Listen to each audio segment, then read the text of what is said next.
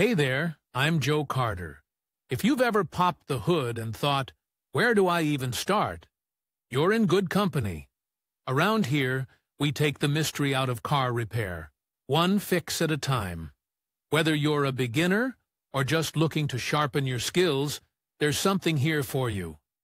Don't forget to like the video and subscribe if you're into learning without the headaches. All right, that's enough from me. Let's get into Proper it. viscosity level. When engine oil becomes too viscous, the oil pump is unable to pump enough volume to pressurize the lubrication system. More often than not, the cause of a burning light is a significant overestimation of the engine oil's operating life. Also, the oil pressure light can burn because of the wrong viscosity grade. This is the SAE specification, which shows how the viscosity of compositions changes with decreasing or increasing temperature. Oil that is too viscous or too thin will affect the pressure in the system. But emulsion in the engine can do much more damage to the system. Sensor malfunction. If the contacts do not open after the engine is started, the instrument panel light will remain on. Sometimes the cause of the light is a leaking sensor. Therefore, be sure to look for oil dripping from it after starting the engine. Earlier we have already considered where the oil pressure sensor is located and how to check it. Also in the article we considered the device and the principle of turning on the bulb. Do not exclude from the list of reasons for the lamp to light up problems with the sensor's power supply circuit. If the low oil pressure indicator lights up sporadically, it is likely that the power wire is shorted to the mass. Inspect the wire insulation to determine the cause. Try unplugging the sensor wiring harness, turn on the ignition, and move the harness through which the sensor wire runs. At the moment of shorting to ground, the light will blink. Before checking the sensor oil pump with a mechanical manometer, we recommend to refer to the repair and operation manual of your vehicle. There you will find information about the operating pressure in the oil system of your car model. Oil pump. What faults lead to a drop in oil pump performance?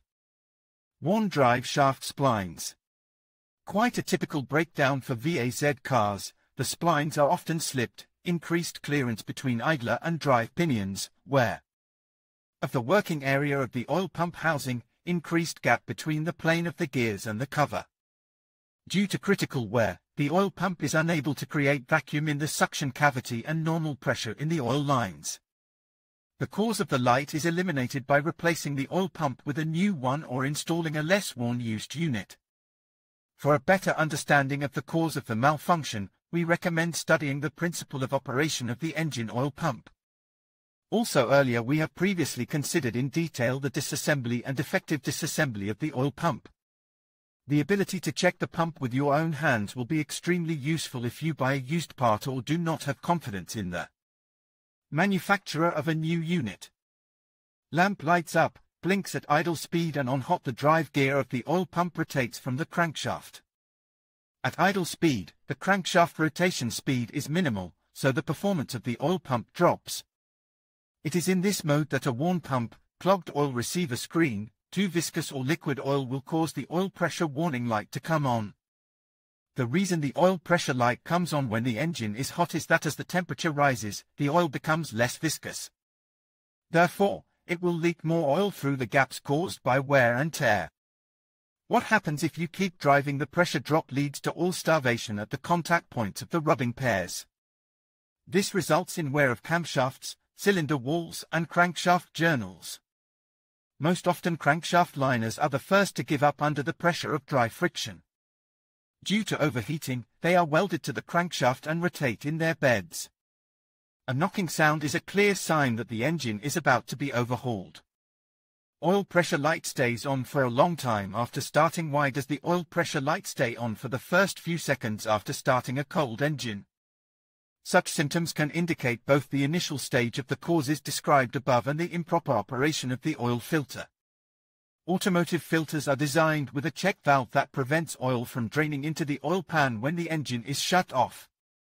This allows the pump to build working pressure in all passages almost instantaneously. If the valve malfunctions and oil drains into the sump during idle, the light will not go off until the oil pump refills the system. How quickly this happens depends on the degree of wear on the oil pump and the viscosity of the composition poured into the engine. Relief valve. In addition to the check valve, the design of the oil filter includes a bypass valve. Its principle of operation allows viscous oil to bypass the filter element.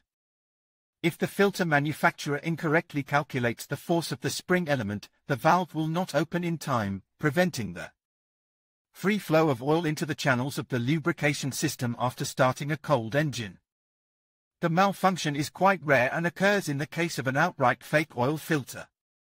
In conclusion, if the oil pressure light on your dashboard illuminates or blinks, it is crucial to take immediate action and refrain from operating the vehicle. This warning indicates a potential issue with the lubrication system, which could lead to severe engine damage if ignored. Typically, the oil pressure should be within a range of 20 to 60 psi at idle, depending on the vehicle.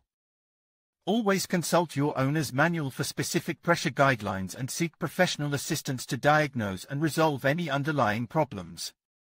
Prioritizing your vehicle's health can save you from costly repairs and ensure safe driving.